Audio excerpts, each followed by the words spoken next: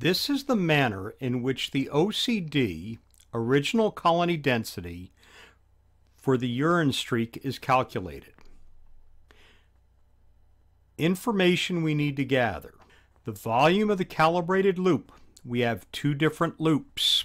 The blue loop is 1 microliter, which equals 1/1000th of an ml, or 10 to the minus 3 mLs.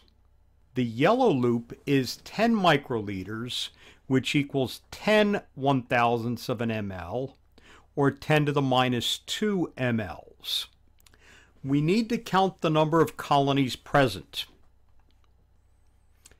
We count, placing a mark after each 10.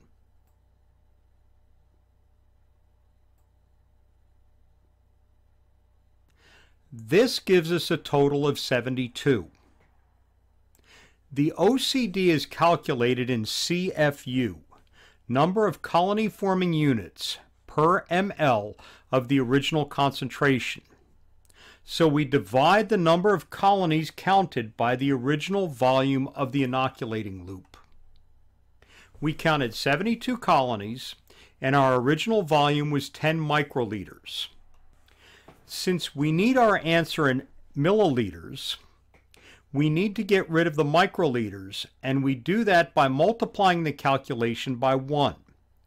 1,000 microliters is 1 ml, so we multiply by 1,000 microliters over 1 milliliter.